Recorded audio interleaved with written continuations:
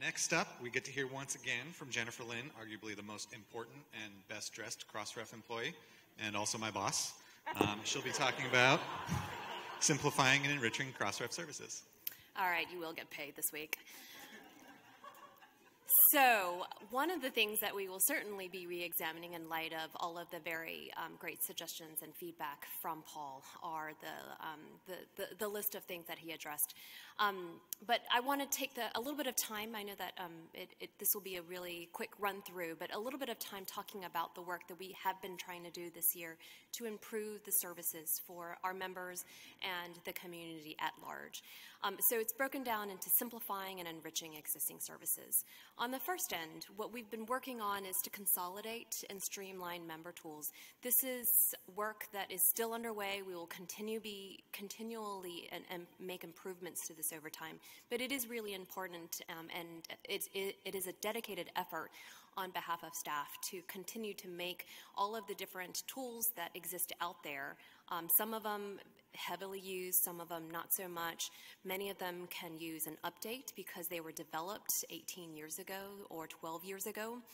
This is just a list of the different ones that we've touched this year.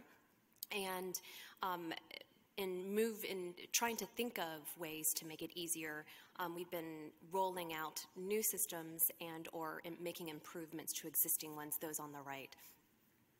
Some of the very manual aspects of our members' work, if it's creating a support ticket for particular tasks, we're trying to make those self-service. So that's one of the reasons for that last bullet point on there.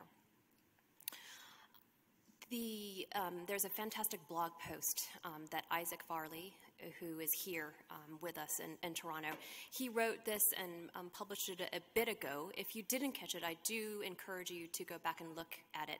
It talks a bit about our new status dashboard page. Status.crossref.org is a dashboard to make our operations transparent. And this includes every single system that Crossref runs, which have external consumption.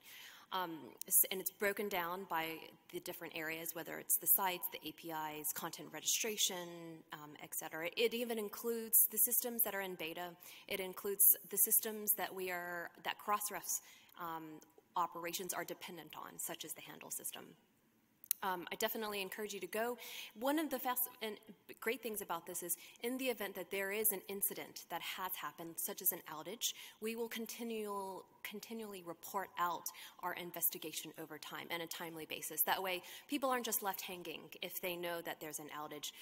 We will be reporting, providing updates about how that fix is going. Okay, another aspect of simplifying services, it's a lot easier to retrieve the full corpus today than it was last year. Through Metadata Plus, if you're interested in this program, please see Jennifer Kemp. But it's essentially, these snapshots are bulk downloads of the entire corpus, which we provide an updated zip file, a compressed file every single month. And it's available in both XML and JSON, whatever is your preference. And as Paul mentioned, it takes quite a lot of time in order to pull for large data sets, whether it's just for your current content, whether it's for the content of current content of all publishers and or back files. This is, we hope, going to be of much help to those who use the Crossref member metadata. Okay, now enriching services, I hope all of you have heard about participation reports. What it does is it gives not only members but the public a clear view of metadata across 10 key best practices, right? And those really run the gamut from, are you depositing ORCID IDs? Are you providing similarity check URLs, funding award numbers, references, et cetera? And this information is not just the stats really that matter, but it contains quite a bit of detail about what is the importance of each of these 10 key best practices. How do you make improvements to your member participation through it? It also gives you more information to provide your business with a case for making these changes, sometimes at a cost if you have to change your submission system or change your content registration process. Another aspect that we were able to roll out this year in 2018 is to streamline content registration for journal content. Metadata Manager is still in progress, and we will be building out this tool across all of the content types. But it's basically a way to replace the web deposit form wherein members can either register and or update, in some cases correct, the metadata records for your journal content at this point in time. It's expedited, there are no queues, the tool accepts every single metadata element that we have in our schema. For those who don't do reference matching, throw those references into the tool, we will match it for you and you can make the deposit straight away. Another one of the things that I mentioned earlier, self-service, title transfers can be a really big pain, right? And so we have incorporated this as a feature of Metadata Manager, where it doesn't involve, back and forth with our support staff. You just do it directly in the tool. And one of the big things that we are rolling out, hopefully in the next month or two, is affordances for doing bulk updates. And in this system, hopefully removing a lot of the pain entailed in getting your column headers of your CSV file all properly formatted so that it goes through, gets processed with 100% acceptance of all of the records and no rejections. So I think this may be the last one or maybe another one, but the fuller story of published content, I already went through this earlier.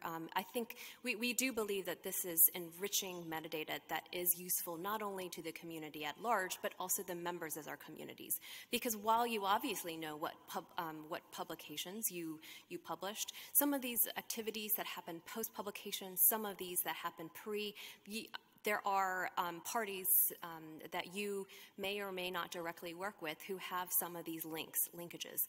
And so getting that fed back in, even to your platform, your content systems, may be of interest to you. Things such as associated data and software, organisms that have been extracted, cell lines, antibodies, tools, etc. One thing to note here is that just reaching back to the origins in 2000, Crossref was founded because the publishers, original 1213 publishers, felt that there was more power to be had when you came together to solve the problems. And at that point in time, the primary one was reference linking. That is still very much a part of what we do. But now we're moving from not only doing reference linking, pulling together all the references across publishers and the whole industry, but linking the whole of the web back to your content, back to member content. Okay, I lied. There's one more. Pending publications is something that we've also rolled out this year. It allows for publishers who, until this point, best practice was you do not register your metadata until after it's published. The DOI needs to resolve somewhere. But that posed a lot of problems, a number of problems not only for you publisher members, but also for others who may get their hands on a DOI, who may need to be able to track using a unique identifier the content as soon as it is published, or even before it is published after acceptance. So there's more information on this bullet point on this slide in the bullet points than I'll go over. But essentially, this is a mechanism by which publishers, after acceptance, can register a small subset of metadata, and that DOI will resolve to a Crossref hosted page that will expose all the metadata that you provided us. The required metadata is different and only a subset of the regular once published. But once you do publish, you just go through and, as is standard practice, you register the content using your standard default content type, such as journal, article, books, etc. And there are a suite of API enhancements that we have been working on this year. We've been looking at the representation, at the data that results across representations, both the XML and the JSON, just to make sure that all of the metadata is contained in both. And that was one of the things that really involved quite a bit of work, but very, very important if we are to treat all of our metadata APIs on a similar level. We also put into place a polite pool that allowed consumers of the API who identified themselves through the email addresses to get dedicated servers and a higher rate limits. That has really, I think, been underutilized, and so taking this opportunity with a note from Paul to communicate one of the things that may be of benefit and is definitely one of the enhancements that we built out this year. The historic real-time performance, that's another mention of the status dashboard. But looking ahead is probably what you're very interested in. What we'll be building out in the coming year in order to continue the work of simplifying and enriching the Crossref services, not only to the members, but the larger community. We will be rolling out, more modernized versions of our content registration API, such that accepts native chats. That is definitely work that we have planned and that we will be engaging in next year. We know that a lot of the members have been wanting this for a while. We will be working also on further scaling our public API, specifically the REST API. Metadata Manager, as I mentioned, will continue to develop such that those members who want to use this tool for more than journal articles will be able to do so. We will be expanding the reporting that we make available to our members. Some of this has been somewhat ad hoc. We provide reports to our members when they ask for it, but what we'd like to move towards is a way, completely self-service way for members to be able to get access to it immediately. The consolidation of documentation and education materials in crossref.org, that's one of the things that we've heard would be very, very helpful for those who are finding tidbits of different pieces of Crossref information across multiple sites. So that is a fairly large effort, if you can well imagine, across all of the content that we have across all of our products and services. But that work is well underway and is one of the big key pieces of 2019. We also have some enhancements and similarity check where there's going to be additional features to control exclusions, providing much more control for the journals to be able to specify what they want to include into the matching scores. And part of that is expanding the billing reports too. I mentioned the reporting. We know that our invoices could use with more detail. It could also be more helpful if it was integrated across more of our services. So we'll be making improvements in this area also over the next year.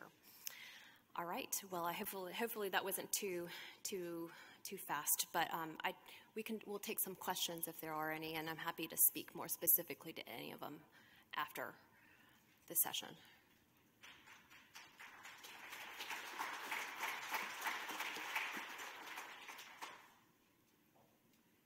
I have a quick question. What's the best way for people to keep up with updates during 2019?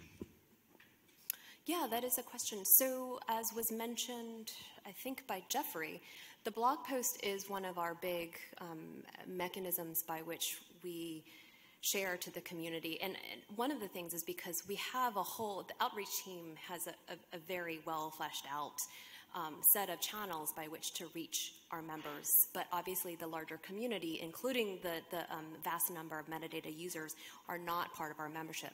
And so this, in our view, is one of the most public ways in which we can share this out. Great. Thank you.